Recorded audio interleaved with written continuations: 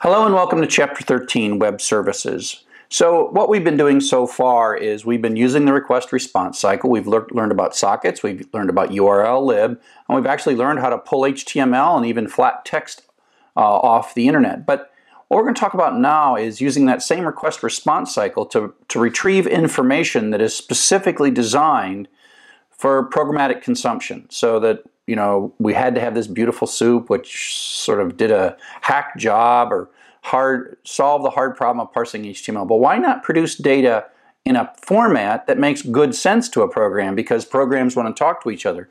If you recall, the whole idea of a socket is to have one application process sending data to another application process. And so if we think about this for a moment and we realize that we have all these programs, they could be written in different programming languages and they're all connected. And so they might want to send data back and forth through the network. PHP programs, JavaScript programs, Java programs. And so we have to decide on a protocol that is independent of any programming language. And we call that the wire protocol, because if you were to sort of take some connection and watch the exact characters that go back and forth, that's what you would see if you were monitoring the wire. So that's why we call that the wire protocol.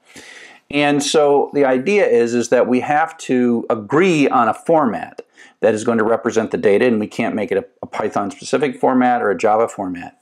And when we take the data from the internal representation, maybe a Python dictionary, to send it to the wire, we call that act serialization, and that is going from sort of the internal representation to the serial representation or the wire representation. And then here is an example of a person with a name and phone number with using less thans and greater thans. This is an XML example. And then in the far end, in a different programming language, it receives this and then deserializes it and then turns it into some useful structure inside that programming language. And so this is an example of a wire protocol that's using XML, and that's one of the formats we're going to talk about.